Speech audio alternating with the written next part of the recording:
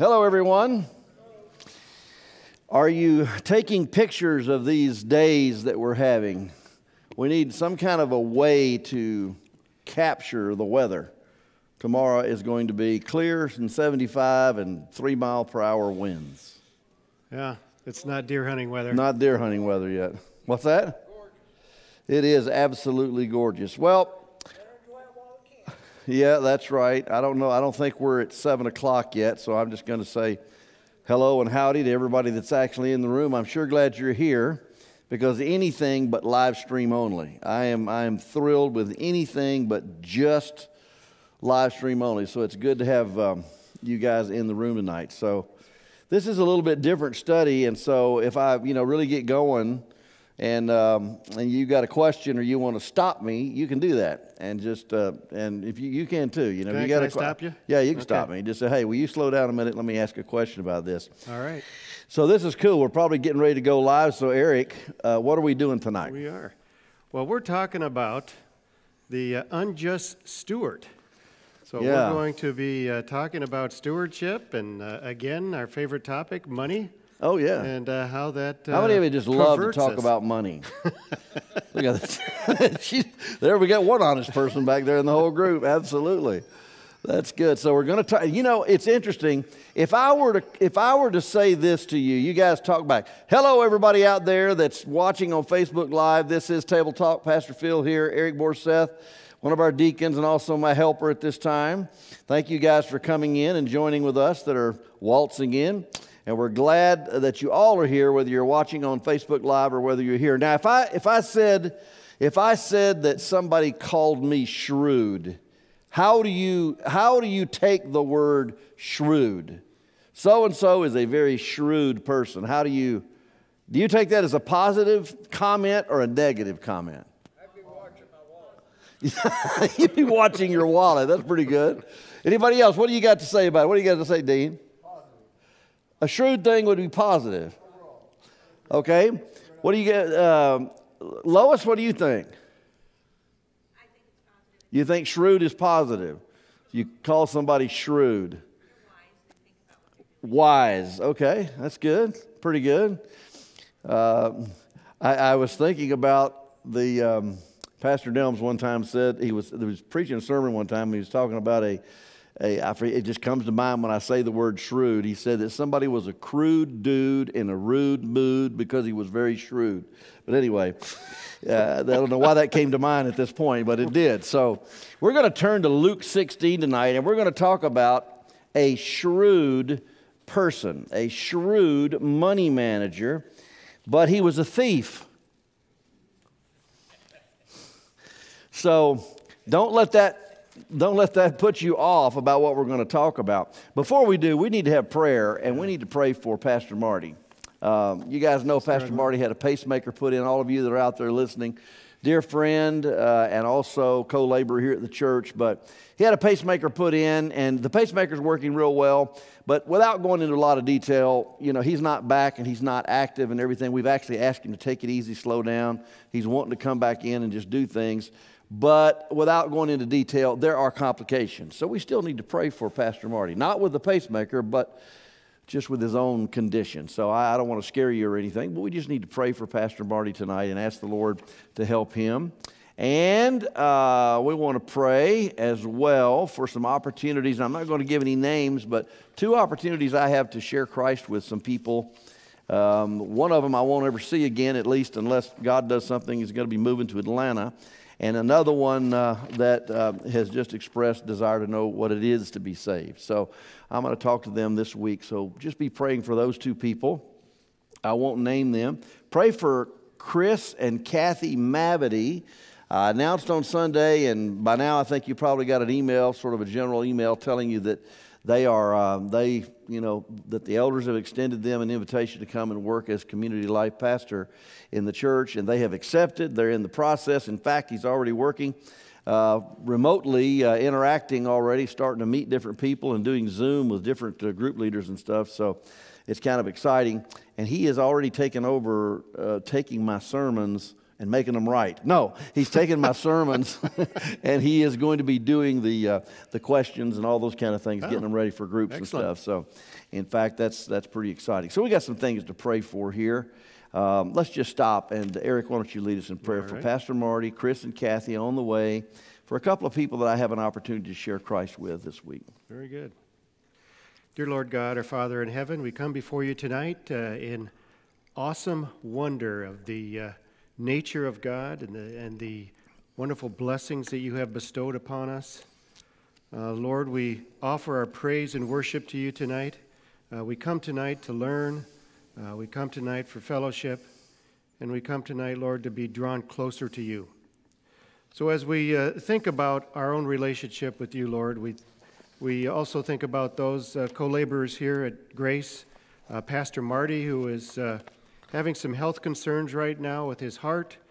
We know, Lord, that you have a special place in your heart for all those who have devoted their lives to you. So we hold up Pastor Marty tonight as he is attempting to recover from the surgery he had with the pacemaker. We pray, Lord, that you put your loving arms around him, give him peace with his current situation, and send your healing spirit upon him to heal that heart and make sure that that pacemaker is effective in keeping him in rhythm. We'd hate to have Pastor Marty out of rhythm, because then we wouldn't know what to do with him. Lord, we pray for Chris and Kathy Mavity as they are coming to Grace here to take over the position that was held by Pastor Greg. We know he's got good, big shoes to fill, but the excitement that he's generating is obvious here within the church and within the staff. So, Lord, we pray that he's able to finish up his responsibilities in Colorado to everyone's satisfaction, and at the same time be able to work his way into a routine here at Grace. And we pray for their safe travel as they return, and that they're able to find good housing. That we pray, Lord, that you just pave the way for all of those life's necessities that just fall into place for them, so that they're not deterred and swayed away from the work that you have set before them. Lord, we pray for all those who are seeking Christ, but particularly those who are going to be talking with Pastor Phil here this week. We pray, Lord, that you open their hearts and minds to the word that they are going to receive. We pray that it not only be planted in their hearts, but that it sprout and grow.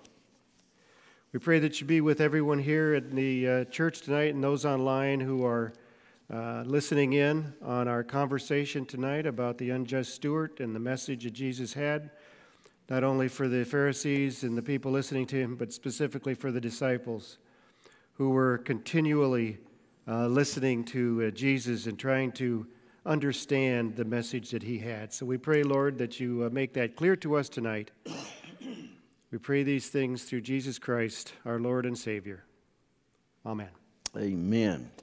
Amen. All right, so you got your Bible open to chapter 16, and we're going to look at it. Last time when we were together, we looked at a person that God actually called a fool, and he was the rich fool, and he was a fool because he thought that he could prepare for that if he was making physical and material preparations, that he was actually preparing for his soul. But he wasn't, and God said he was a fool because that night his soul was going to be required of him. And so that was about money. And it's interesting. I think we need to take a step back before we get into chapter 16 and just see how many of these parables, how much of this teaching Jesus is teaching about money.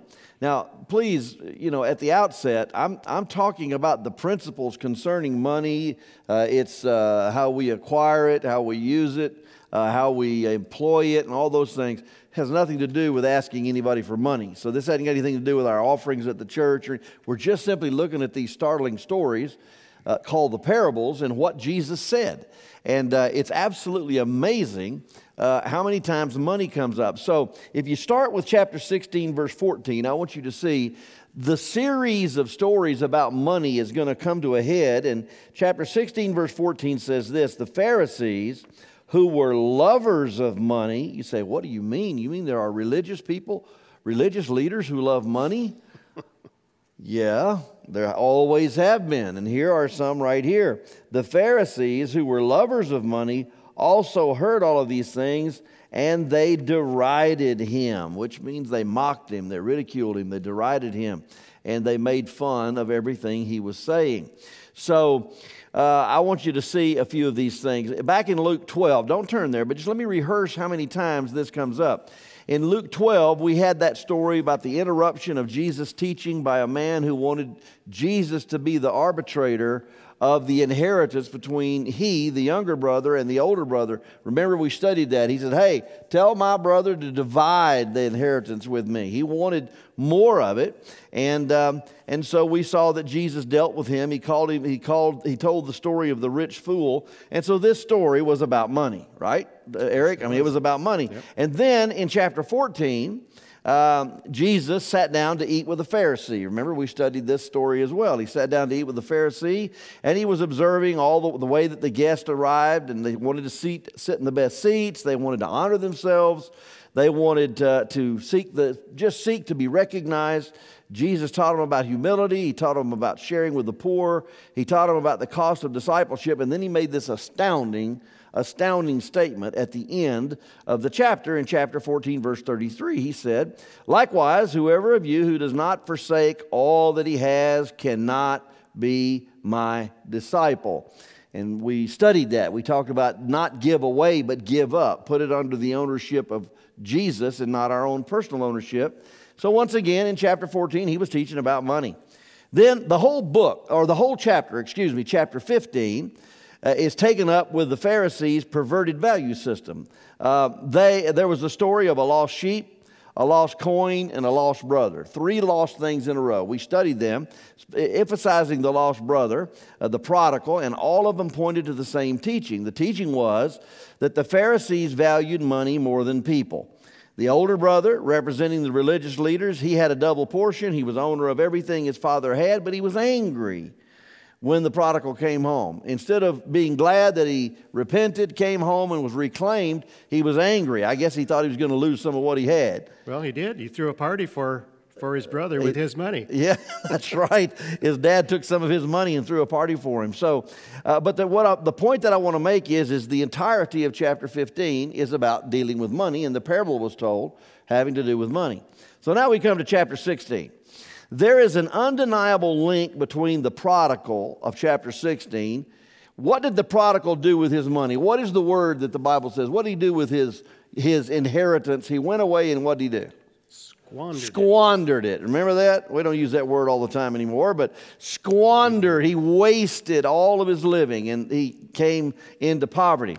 So there's an undeniable link between the prodigal who squandered his own money and the steward of the passage we're going to read right now, who squandered his master's money. Now, it's one thing to be a fool with your own money. It's another thing to be put in charge of other people's money and to squander that. Listen to the story. Eric, you want to read it? You got it? I would be happy to. Yeah. All right, why don't you read that? It's 16, it goes all the way down to 13. Go ahead. Now he was also saying to the disciples, there was a rich man who had a manager, and this manager was reported to him as squandering his possessions. And he called him and said to him, what is this I hear about you?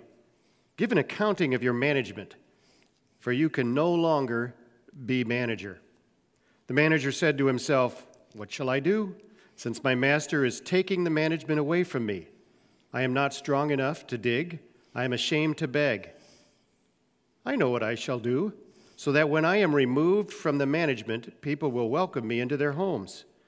And he summoned each one of his master's debtors, and he began saying to the first, how much money do you owe my master? And he said, 100 measures of oil. And he said to him, take your bill and sit down quickly and write 50. Then he said to another, how much do you owe? And he said, 100 measures of wheat. And he said to him, take your bill and write 80. And his master praised the unrighteous manager because he had acted shrewdly. For the sons of this age are more shrewd in relation to their own kind than the sons of light. And I say to you, make friends for yourself by means of wealth of unrighteousness, so that when it fails, they may receive you into the eternal dwellings. He who is faithful in very little is faithful also in much, and he who is unrighteous in a very little thing is unrighteous also in much. Therefore, if you have not been faithful in the use of unrighteous wealth, who will entrust you, who entrust the riches to you? And if you have not been faithful in the use of that which is another's, who will give you that which is your own? No servant can serve two masters, for either he will hate the one and love the other, or else he will be devoted to one and despise the other. You cannot serve God and wealth. Let's be clear about that last verse. It doesn't say it's not a good idea to try to serve God and wealth. It didn't say it's difficult to serve God and money. It says you what? Cannot. Now, who is speaking? If you have a red letter Bible, what color is that?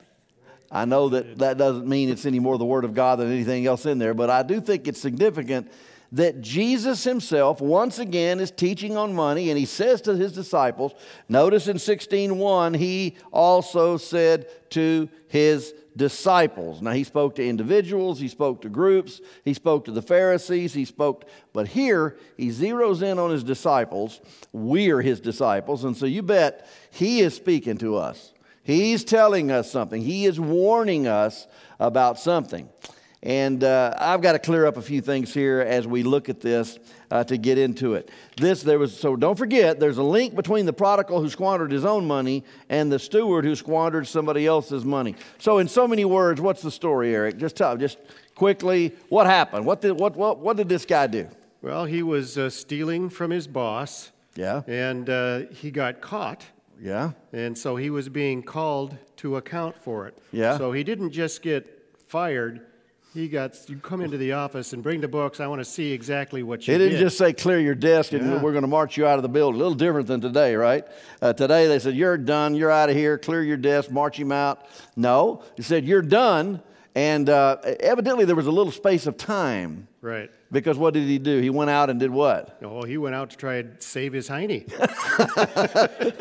Says, I got to find a place to go. That's not in the King James Version, folks. Just thought I'd tell you that.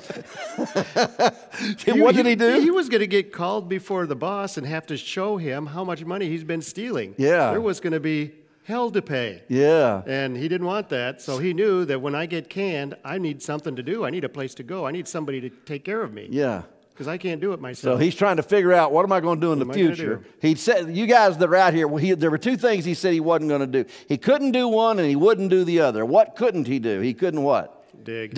He must have been, an older guy or in bad health, or he'd been skimming so long he'd gotten fat and lazy and he just couldn't do it. So he couldn't dig, and then what else would he not do? Beg. He wasn't going to dig and he wasn't going to beg. And so he said, but I know what I will do. And what he did do is he started calling in the debtors.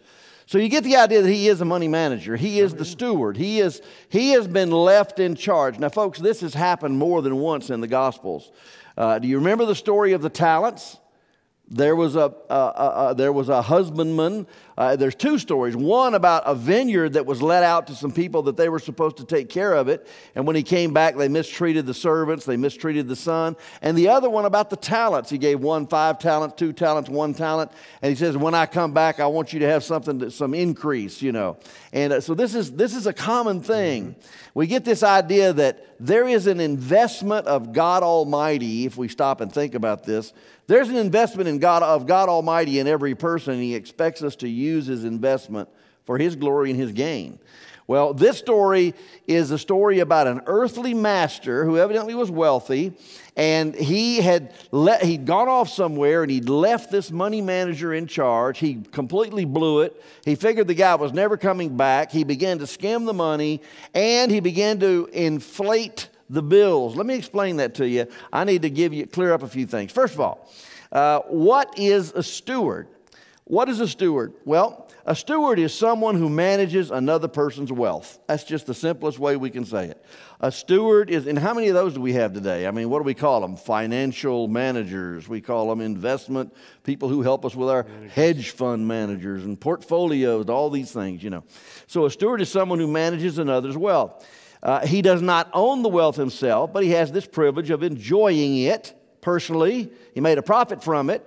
It's not anything wrong with earning a living at it, but it was supposed to be for the profit of the manager. So the clear requirement is this, that believers, as we are believers, we are to understand we are not owners, but managers of what God places under our care. We are stewards, all of us. We have stewardship. And 1 Corinthians 4:2 gives us the simplest requirement that stewardship has, and that is, it's required of stewards that we be found faithful. Obviously, anybody out there that's watching the live stream or the Facebook, or whether it's obvious that he was not faithful. He was worried about only one thing. He was worried about his own self, his own personal leisure and pleasure and increase. And he wasn't worried about making money for his boss. Now, what does the word shrewd mean? Now, it's used in the passage more than once. It says, take your bill and write 80. So the master, verse 8, the master commended the unjust steward. Now, he commended him. It didn't say he was pleased with him. Don't get mixed up on this now. It didn't say he was happy, going to give him a bonus. No. He just commended him because of his shrewdness.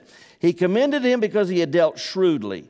And then it makes this statement. The sons of this world, that is unbelievers, many times are more shrewd in their generation than the sons of light. Who do we identify with as being the sons of light? We are. We're believers. He's making a simple statement. Many times the people of this world are more shrewd, and I'll tell you what the word means in a minute in the Bible, they're more shrewd, they act more wisely than the people of light do with the stuff of this world. Let me go on and see if I can give a little bit hold. Now, we might associate the word with certain professions. I couldn't resist this here. I mean, you can see what I wrote. Yeah. A shrewd lawyer, right? If a lawyer is shrewd, then, I mean, he knows how to find loopholes. Or maybe a shrewd businessman or businesswoman who knows how to get an advantage or benefit from competitors' weaknesses. Or even a shrewd politician. Today we think of these words. This is what we think of when we think of shrewd. We think of cunning, wily, astute, clever, tough. We might even think underhanded. But the word in the Bible means this. It's all it means. It means to act with forethought. To act with forethought. He congratulated the money manager because he acted with forethought. He looked ahead. And this is very important.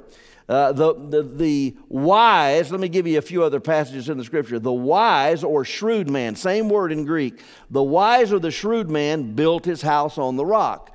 So he acted with forethought. He built his house on the rock because he knew what was coming eventually. What was eventually coming to everybody who builds a house? Storms, right? So he built his house on the rock. He didn't build it on the sand. And so that was Matthew 25, 1-13. And then we have, that was Matthew 7, 24. Then we have the virgins. There were 5 wise, same word, 5 shrewd virgins, and there were 5 foolish, not wise virgins. The 5 wise, what did they do? They prepared. They had oil in their lamp and their wicks trimmed, and they were waiting on the bridegroom to come, and they stayed awake waiting for him. The other virgins, 5 of them, not wise, had no oil in their lamps, and they were just fooling around. They weren't paying attention, and the bridegroom came, and they were not able to go into the wedding, and they were left outside. So, wise, that just gives you an idea. What does the word shrewd mean? It's very simple. It means to act with forethought. All right, so here we go. What is unrighteous mammon? This is very important to the story. Look at verse number 9, if you would, 16:9. It says, and I say to you, make friends of yourself by unrighteous mammon. And then again in verse number 11, therefore you have not been faithful in the unrighteous mammon. Who will commit to your trust the true riches? When we say the word mammon in the Bible. It's a play on the word money, but it really is talking about money. But mammon is anything that ended in an O-N at that time in that language that had to do with anything deity-oriented was some sort of god. So they had made a god out of money. And so he calls it a play on words, this unrighteous money god. Unrighteous money. Now, I want to go into this just a little bit. Quite often the Bible is misquoted regarding money, okay? In seeking to use 1 Timothy chapter 6, verse 10 as a proof text, people will say, well, the root of all evil is money. Is that true or is that not true? No. Come on, tell me what is true. It says the love of money is a root, not the root, a root of all kinds of evil. And in for which some have strayed from the faith and greediness pierced themselves through with many sorrows. Clearly, it says that the love of money is the root of evil. But now I want to circle around and I want to challenge that thought. The love of money, of course, is the root of all evil. But let me ask you this question. In general, does money tend to tempt us to make an idol of it? The Bible says here, it clearly, now who is speaking? It's a red letter Bible. If you're in a red letter Bible, who's speaking? Jesus. What does he call money? He calls it unrighteous mammon. Say those two words. Unrighteous mammon. You say, well, I just thought money was neutral. Jesus says it's unrighteous mammon. Now let me go on just a little bit further with this. The word mammon includes money, possessions, or wealth in general. To call it unrighteous mammon simply means that it tends to present us with a temptation to think money can solve all of our problems. Do you know that anything, any idea, any person, or any possession that we attribute the ability to solve our problems is an idol? Let that set on you for a moment. What is idolatry? Idolatry is to look upon anything other than God and give it divine attributes. That is, it can meet my needs, solve my problems, make me happy, and carry me on. The fool made an idol of his grain bins and his grain because he looked at them as going to be the reason that he had much money, much laid inside for many days so he could eat, drink, and be merry. He made an idol of his grain. Think about this. Didn't work out for him, though. Didn't work out for him. He ended up dying, and who got the grain? We don't know. You know, so that's the whole point. Now, let's move on. Now, watch. Peter and Paul called money, does anybody remember those two words? Filthy lucre.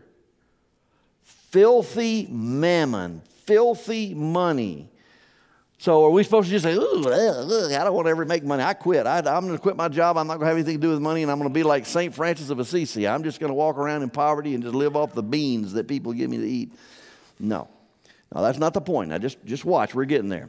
The fallacy of the rich fool is that his money was going to be able to take care of him. Now, in a sense, we cease to manage money and we can begin to worship money if we think money is going to fix it and solve our problems. The summary statement in verse 13 is very, very, very important. We cannot serve God and money. Now, listen to these words.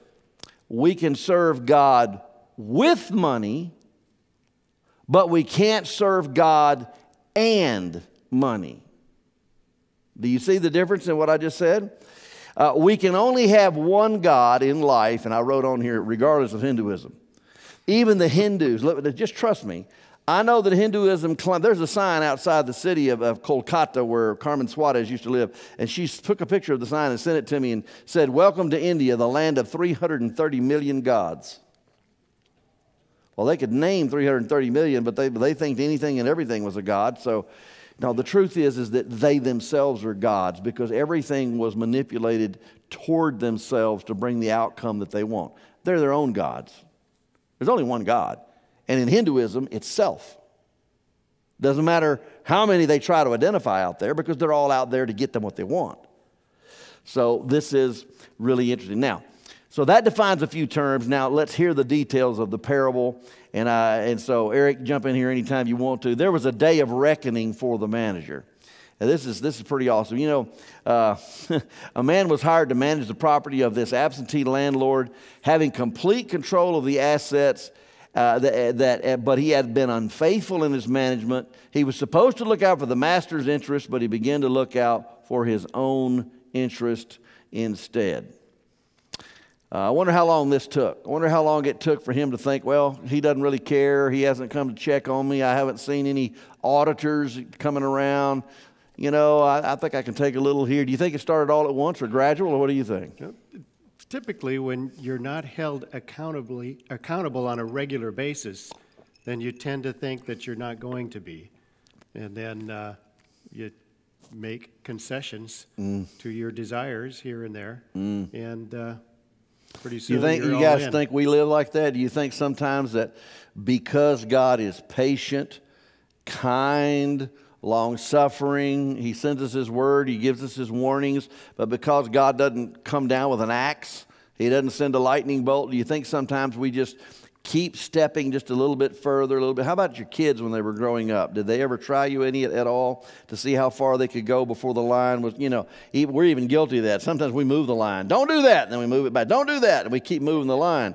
God doesn't move the line, but sometimes God doesn't immediately rain down judgment on us and we get way beyond the line. This guy, he was a money manager and he was skimming and he was doing a lot of other things, and we got to get into it. So he yielded to temptation to divert funds for his own purposes, his own pleasures. It's so similar to that story of the parable of the talents. I've already mentioned that. So word got to the landowner that the steward was wasting his master's goods. Do you think word ever gets to God about the way we're doing? He doesn't need to get word. He's watching. Yeah, he sees it. So word got to the landowner. So he was told. This manager was told, you're out. Now give an account of your stewardship and tell me what you have done with my money. Now this is a very simple illustration. The manager's skimming and he's inflating bills and he's doing all kinds of things. And so the owner says, all right, you're out. Sit down. Get your books. Day after tomorrow, you come in here and sit down and we're going to talk about this. So he received a warning. He did receive a warning. And it created a little anxiety, I think. Yeah, I think so. And so what did he do? Tell me what you had done with my money. So instead of saying you're done and clear your desk, he said, you're done, bring in the books. Now, folks, I have to mention Romans 14:12 says this, so then every one of us shall give an account of himself to God. Now, we will give an account of himself to God for the deeds done in the body, whether good or evil. We're going to sit down. You say, well, I thought that we'd never be at the great white throne. That's right. We will never be at the great white throne judgment. We will never be in danger of being thrown into hell because we are believers in Christ. If you've trusted him, now I'm making an assumption that the people in the room here, maybe you haven't, are believers in Jesus. You have trusted him with your eternal soul, your salvation. You believed on Jesus. All right, wonderful. We've been declared just. Externally, from the outside, God's put a robe of righteousness on us. He's given us the righteousness of Jesus Christ. We will never be in danger of eternal judgment in hell. But every one of us will stand at the judgment seat of Christ. And we will give an account of ourselves. First Corinthians says that all of our deeds, all of our doings are going to be measured, and they're going to be tried by fire. And there's going to be wood, hay, stubble, gold, silver, and precious stones. What do you think is going to last and what's not going to last? I think I'd rather be at the mercy seat. Can we do that instead? Well, we're going to be at the mercy seat. That's the mercy seat, but we've already been there. But we're going to be at the judgment seat. Now watch this. So, the day of reckoning. Now then, the shrewdness, I want you to see the shrewdness employed by the manager. And I don't want you to read the wrong thing into this. I want you to see it for what it is and understand what he was commended for. Here's where the master said his manager was shrewd. First, he formulated a plan to secure his future. He was wise. He said, look, I'm out. I'm done. There's no talking this guy out of this. My job is over. I've got to do something. So he came up with a plan. Second, he planned to ingratiate himself in the eyes of those indebted to his master. He's got all these debts out there, and he says, these people all owe money to my master, and I'm going to have to give an account for them. And my master doesn't even know what the bills are. I know what they are. And the people knew what they are, so he goes around, and in some cases he may not have, and so he asks one, he says, how much do you owe my master? And he says, I owe him 100 baths of oil. In other words, maybe it was olive oil or whatever, but he owed it to him, and he says, okay, great. Sit down and write 50. Who is losing out on this thing? The owner, or maybe not. Let me show you, and let me go a little further. So he began to give discounts on the debts. You say, how is this possible? Now watch, there's a loophole in the law. This guy is shrewd, like a lot of lawyers. So you say that like it's a bad thing. I say that like a what? You say that like it's a bad thing. Okay, so there was a loophole in the law. So the Jews, here's how they operated. Now make sure you understand this. They operated under a system where interest, they called it usury. Did you ever hear that word? The word, Old Testament word is usury or interest. It was against the law of the Jews to charge interest to a fellow Jew. They could not do it. Listen to Exodus chapter 22. If you lend money to any of my people who are poor among you, you shall not be like a moneylender to him. You shall not charge him interest. I'm going to skip the next one. It's a little too long to read. The next one is Deuteronomy 23:20. To a foreigner you may charge interest, but to your brother you shall not charge interest, that the Lord your God may bless you in all which you set your hand in the land to do, which you are entering to possess. So they were not supposed to charge interest. They were not supposed to charge handling fees, merchant fees, manager fees. They were not supposed to do that with their fellow Jews. So how did this manager get around this? Well, instead of like we would do, if you went to the bank and you get a loan, or if you get a loan on a car or on a house, I mean, I get one, I'm paying a mortgage on a house, and I get the thing in the mail every month. It'll show what I paid last month. Thankfully, I finally got on the other side of it. I'm paying more principal than interest every month, and that's kind of fun. But you know what I'm talking about. You can see the breakdown on your mortgage. It went to principal, this went to interest, this went to escrow, which is crazy. And then there's all these other things in it. So they got it all broken down. Well, in the Jews, what they would do is they would just include the interest, include any fees, include whatever they wanted to in a single number. And the master, the owner wasn't there. The manager would do it any way he wanted to, and he would just include it in one fee. And so what we see going on here is this manager is getting rid of the additional fees. So it wasn't illegal what he was doing. It was just not ethical what he was doing, because he had his stewardship is a wreck. He is taking advantage of his owner by skimming, and he's taking advantage of the people he's loaning to by charging them all kinds of exorbitant interest and fees and things like that. So why is he doing this? Well, let me go on. He discounted the interest and the managerial fees. That's what he did. He's going to go to the debtors and slash the bills by the amounts of this interest, and the debtors are going to be delighted to pay a much reduced. They think they're getting a deal. All he's doing is cutting out the gravy that he added on top. So they're all excited. Oh man, I'm getting it. You're going to cut that 50% for me. And they cut it 20%. In any case, they're paying less, so they're going to be happy. And so what we have here in this story is, I'll scratch your back, you scratch mine. So this shrewd money manager is thinking about his future, doesn't want to dig, he can't dig, he doesn't want to beg, and so he's going to all the debtors so that when he's put out of his managerial position, he could say, hey, remember what I did for you and cutting that bill? Right. You got a spare room? I need somewhere to stay. I helped you out. That's right. Me out. Yeah, that's exactly what happened. And so they went into this situation. So the unfaithful manager had made plans for his future in light of a lost situation. He couldn't dig, he wouldn't beg, and so he used an angle. So what did the master commend him for? For being a thief? Did he commend him for being a thief? No. He didn't commend him for that. He probably didn't know anything about these exorbitant fees that were included in the bills. He just commended him for shrewdly handling this so that he had somewhere to go when he was thrown out. He wasn't pleased with him. He was escaping on a technicality. He was a crook. He was a thief. He was unfaithful.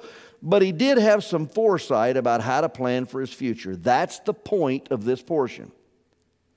This man is commended because he took action to plan for the future in light of the present. He used his resources to plan for the future. So he was shrewd. He acted with foresight. Now we're going to have the privilege in this case. Jesus does not always explain and interpret the parables. But in this one, he takes it upon himself to interpret this one.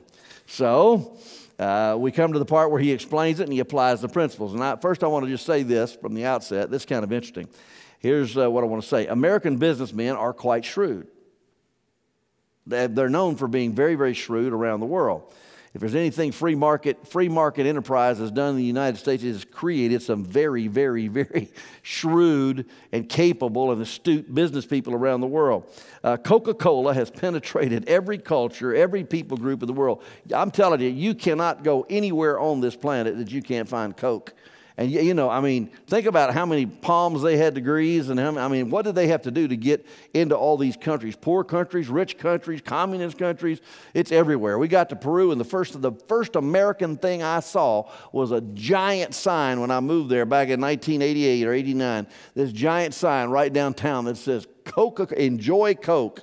In English, in a Spanish country, on this giant building down there. Man, they sold that stuff. Those kids were drinking it. Like by the time they were 2 months old, they were already on Coke down in Peru. It was amazing. So there's some shrewd businessmen. Many other companies. Let me stop you there, all right. Phil. Just, we know that Coca-Cola and many other companies, McDonald's, et cetera, are very shrewd, and they've got their tentacles throughout the world. Yeah. Can you imagine what the world would be like if the Christians were as wise and as shrewd and pursued the kingdom of God with the same vigor that they pursue money and riches? And that's the lesson, folks. We're going to... You're right on, man. That's exactly what this is about. This is exactly what Jesus is saying. He's saying that the children of this world are much more shrewd in their operations than the children of light are with what we're doing. And they're ready to run risk. How many businesses run risk whenever they make an investment to do these kinds of things? You know, a few years ago we went to England. I was dumbfounded to see how many American products are there, not just Coke and McDonald's. Here's one that was just amazing to me. The Hoover vacuum cleaner became so dominant in England at one time that to be vacuuming your home was described as hoovering. Kind of like drinking a Coke. Yeah, so you pick up, the lady picks up the phone and somebody calls and says, "What are you doing?" "Oh, I'm just hoovering." Not vacuuming. Because that's how dominant this, so just think about that. And it's all over the world. I love the story of this shoe salesman. It comes from an old story from Florsheim Company. There's a shoe salesman that was sent to some African tribes, and he called back and he said, "I'm coming home, they don't wear shoes."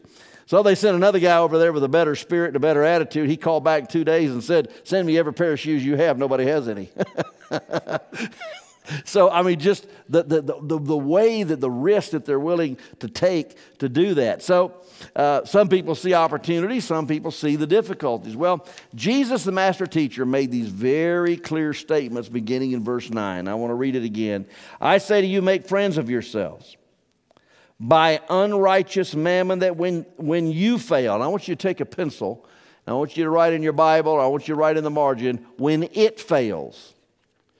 Because it can be translated both ways. When you fail, that is, you die, or when it fails and you find yourself without any, then you're going to be able to, you find yourself in good shape. So make friends of yourselves by unrighteous mammon, that when you fail or it fails, they may receive you into an everlasting home.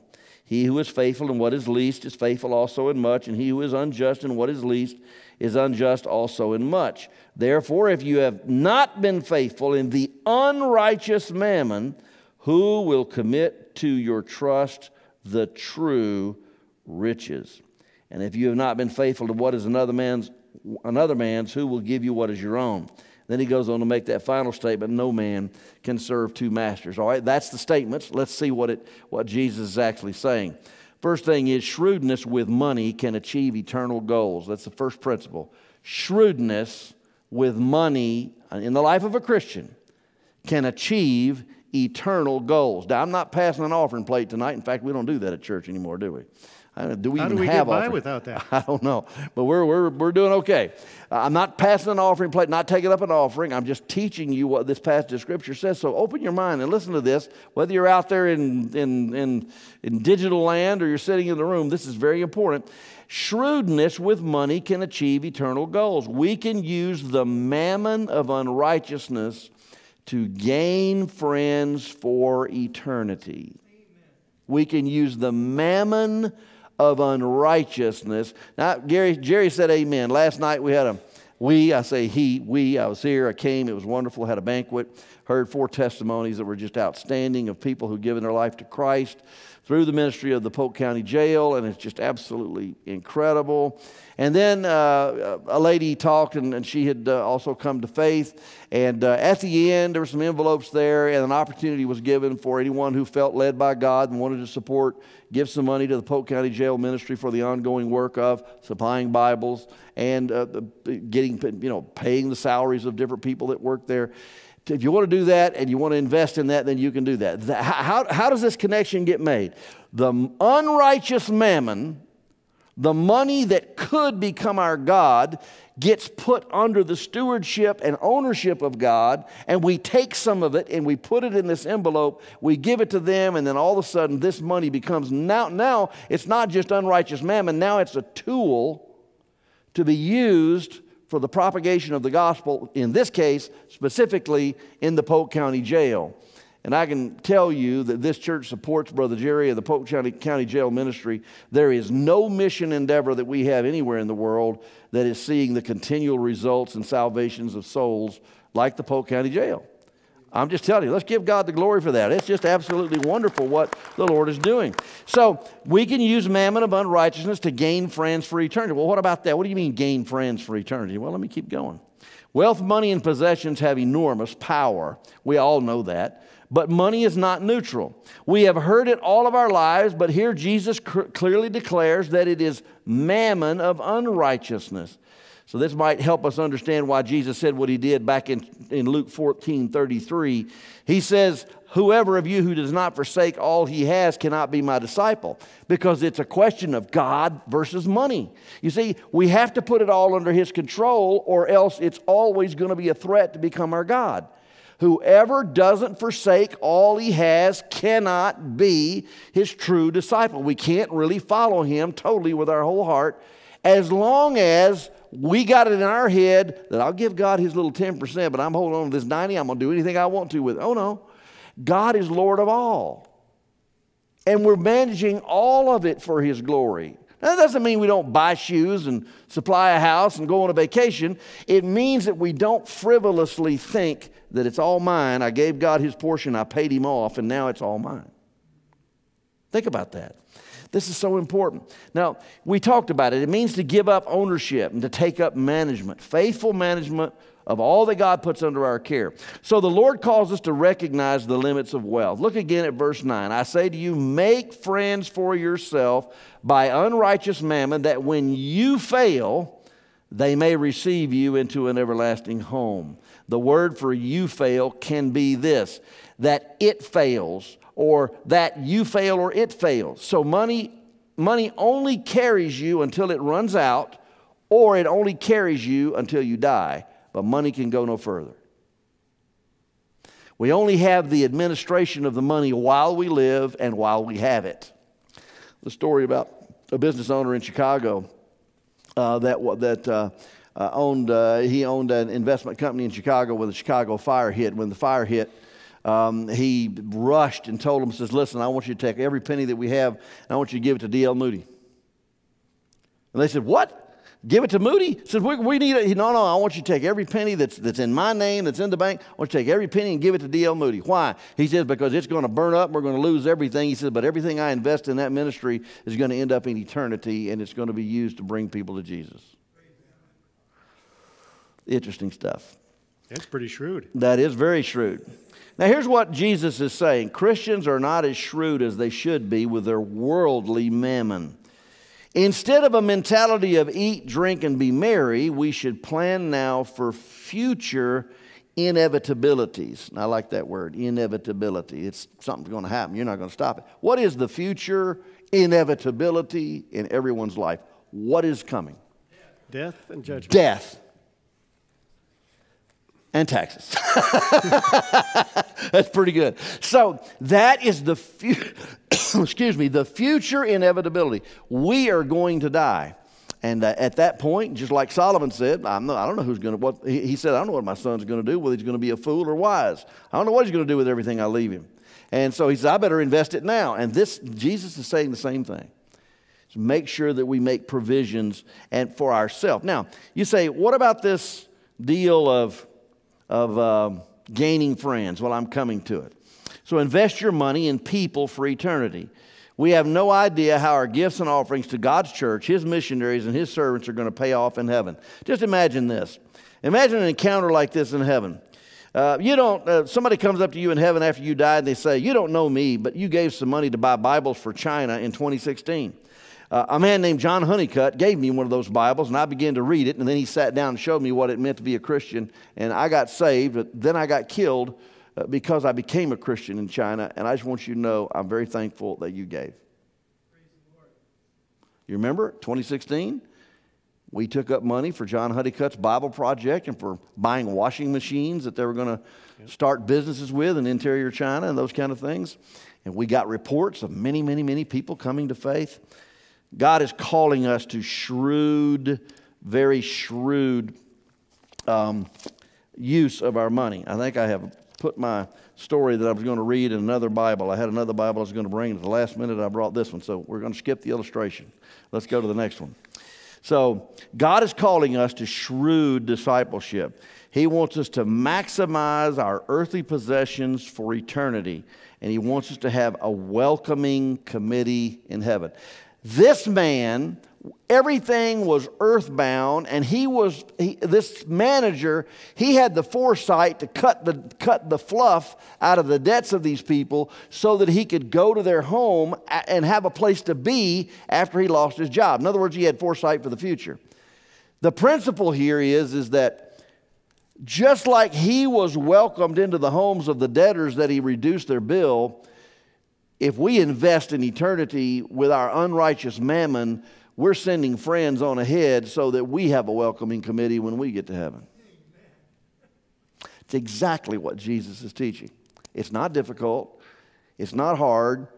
And so somebody's going to say, well, there goes Pastor Phil. He just wants some of my money. I don't want anything. I think we need to get a plate right now and pass it around. That's right, man. Get the plate. So the point is simple. Jesus said we need to be at least as wise as the children of this world with unrighteous mammon. It becomes righteous mammon and a tool for God. Remember chapter 14, verse 33, when we forsake it all and realize we're not the owners. When I'm not the owner and the owner is instructing me and encouraging me to invest it for eternity, then I do remember one story that a guy from Texas he came and spoke to us one time, and he was telling about, I think it was that Zig Ziglar. Do you guys remember? How many of you remember Zig Ziglar? Yep. Zig Ziglar, you remember him? And he loved the Lord, and he was a big giver and everything. And he told the story one time about how when he didn't know whether the Lord would let him buy a camper. He had a lot of money, but he didn't know whether the Lord was going to let him take some of his money. He'd given all his money to the Lord, and he didn't know that it'd be okay if he'd buy a camper. So he finally hauled around and said, I guess it'd be okay for us to buy a camper. We'll use it for Jesus, We'll just use this. And so he bought this camper, and they're going to ride around in this RV, going to ride around the RV in heaven. Well, they bought this camper, this RV. When they bought it, the first thing they did, he, his wife, and the kids, they all got in it, got around the little tiny table on the inside, got down on their knees, opened their Bible, read some verses, and he dedicated it to the Lord. He said, oh, God, I've taken some of your money, and I bought this camper with this, and so this is your camper, and it is available to use for you at any time, any way you want to use it. And so they went on their first camping trip, and they pulled up, they parked, they went on a walk, they came back, and their camper was on fire. Totally burned to crisp. Just totally burned to a crisp. And Zig Ziglar came, he's jumping up and down. Oh, no, there goes the my camper. And so his son, says to him, says, hey, Dad, what are you so upset about? And he said, what are you talking about? The camper's burning. He said, well, it's not your camper. It's God's camper. Let's get some hot dogs and a stick. So the whole point is that Luke 14:33, if a man does not, a woman, a person, a Christian does not forsake all that he has, that is, give it up, put it in God's hands. If we don't do that, we really can't be his disciple. He never is going to have access to it because we're going to want to eat, drink, and be merry with it. Or get something bigger, better, faster, newer, right? We'll get rid of that old car, get a newer one. Get rid of that old dump house and get a bigger one. It's just what we're going to do. You know, now sometimes there's a reason to do that, and it's a good idea, but the point is that, boy, we're supposed to put it in God's hands, and it's supposed to be used for eternity. Well, verses 10 to 12, we read that a minute ago. Stewardship of money has eternal consequences. Point 1, we are required to be faithful with our resources. Everything belongs to God. We're managers. We're not supposed to get the idea that we sit on piles of money and we live like paupers. That's not what it means. It doesn't mean that, well, we just build up all this money and we say it's all God's and we just don't waste it and build up all the money. We're waiting on the right time. No, it doesn't mean we can't enjoy it. Listen to 1 Timothy 16:7. God has given us everything he has to enjoy, but within limits. He wants us to enjoy what we have. I said it last week. If you got an RV, use it. You know, if you've got a whatever it is, and if you have a fishing boat, invite the pastor. You know, to go. I'm just saying. So the point is that use it. So let's say you have the gift of gaining, and you've got lots of money. And I say to you, if you have the gift of gaining, and there's rich people, God has given people wonderful gifts. Many times, if you have the gift of gaining, God intends for you to have the gift of giving. If you have the gift of gaining and everything you touch turns to profit, wonderful. Then more power to you. You are a believer and you give 10% of the Lord. You say, this is wonderful. God's been good to me. I'm going to give 10% of the Lord by way of your tithe. I say, excellent.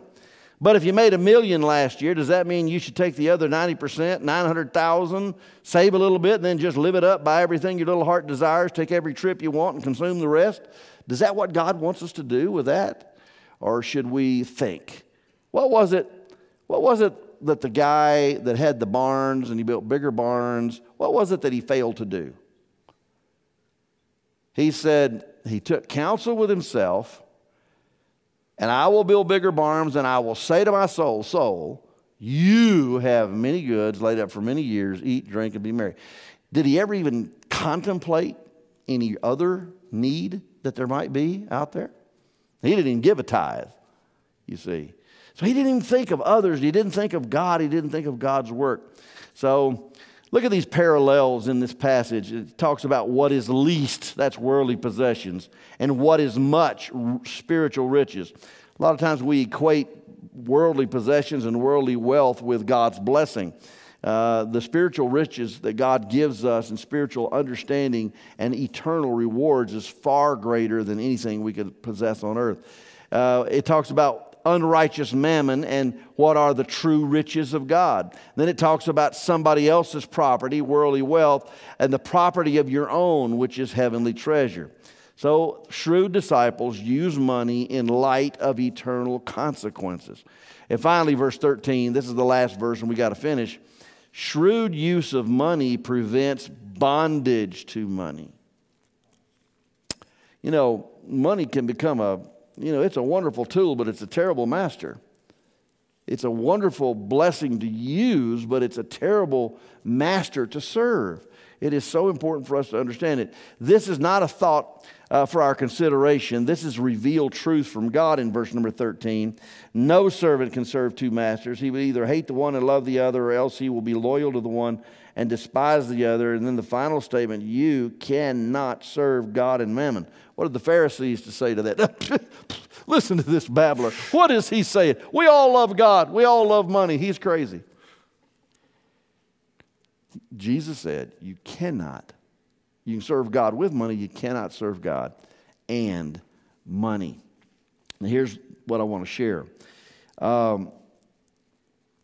We either will serve God with our money or we will serve money itself and make it our God. Either God owns our wealth or our wealth owns us. Let's take a mental test. When you pay your tithes, or you give an offering, or you make a sacrificial gift, do you worry you won't have enough? Do you weep as you see it go, or do you do it cheerfully, knowing that it's in God's hands, the safest investment that you can make? Some people, they grudgingly give. Well, don't even do it because you've ruined it already, because God loves what kind of a giver? Cheerful.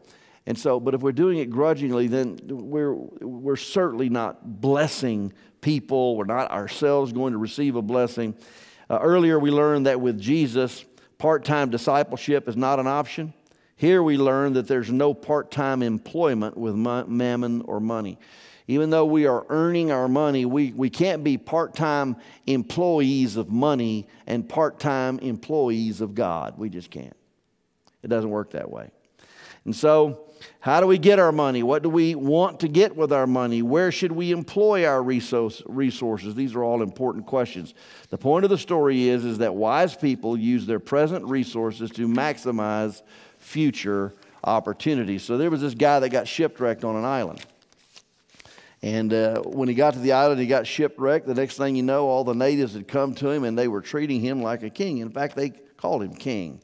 You're going to be a king. You're going to be our king. And so, man, they spoiled him, and they gave to him, and they just did all kinds of things. And so while he was king and everything was good, but he began to ask the questions of the people. He said, where's your other king?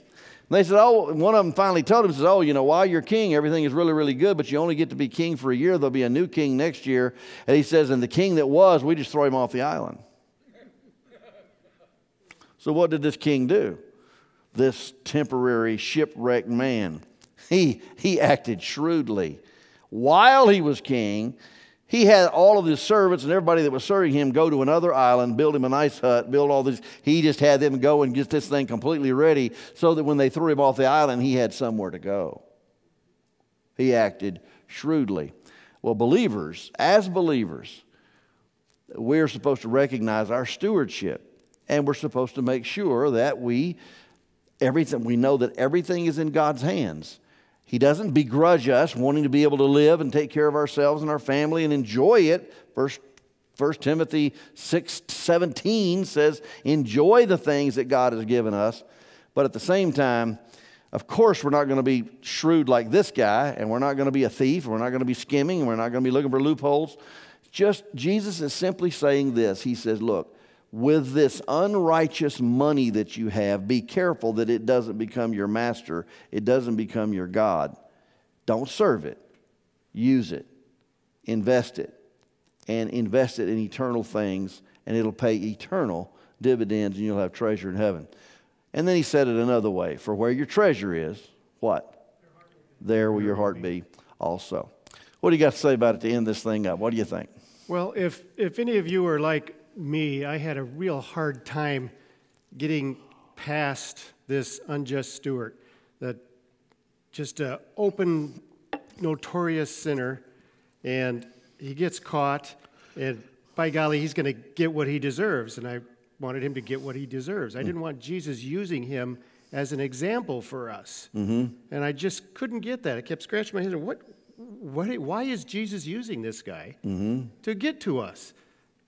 And then it hit me that he was a shrewd member of this world. He's not a child of light. No, he's not a child of God. light. He's not saved. But he is a sinner.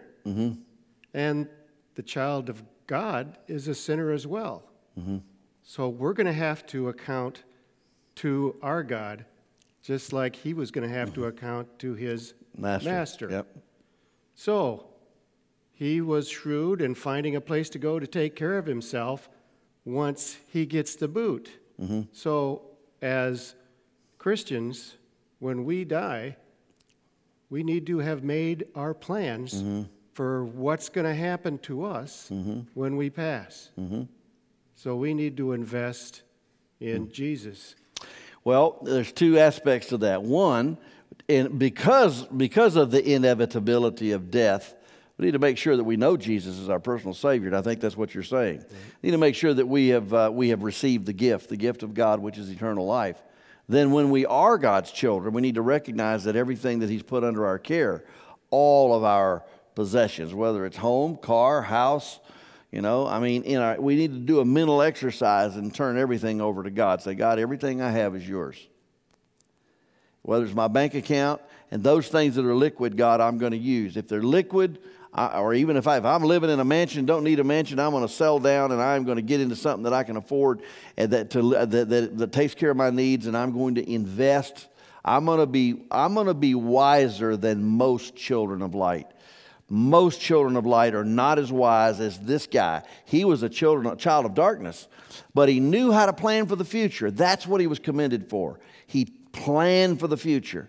What we need to be thinking about is planning for our eternal welcome in heaven. Absolutely. That's the point. We need to be investing. And I don't know what God has done with me completely. I don't know the sermons that I've preached, the giving that I've done, the missionary endeavors that I did in Peru. I have no idea what has happened, and I don't know that I will know until we get to heaven. And I'll tell you something about you. You don't know what your witness has done. You don't know what your prayers have done, and you don't know what your giving has done. But I'll tell you who does know. God does. And we are preparing a welcome in eternal abodes. We are preparing ourselves a welcoming committee in heaven. And I just pray that through all the efforts personally and all the efforts with my family, I just pray that somebody's going to come up in heaven and say, just want you to know, your sermon, your giving, your prayers made a difference. And we can all say the same thing. I'll be there for you, Phil. All right, man. Let's pray, folks. Thank you so much. Dear Father, this is an amazing passage, and these are startling stories. And at first glance, it is kind of hard to understand why this manager would be bragging on this guy. He was a skimmer, and he was a thief. But Lord, we're all sinners, every one of us. And the fact that you have forgiven us and made us your own and brought us into your family and then given us the privilege of serving you and then of managing those resources that you put in our care. God, help us to be very, very alert. Help us to think in terms of eternity and help us invest for eternity. And thank you so much for this group that's come out tonight. Thank you for those that tuned in on Facebook Live.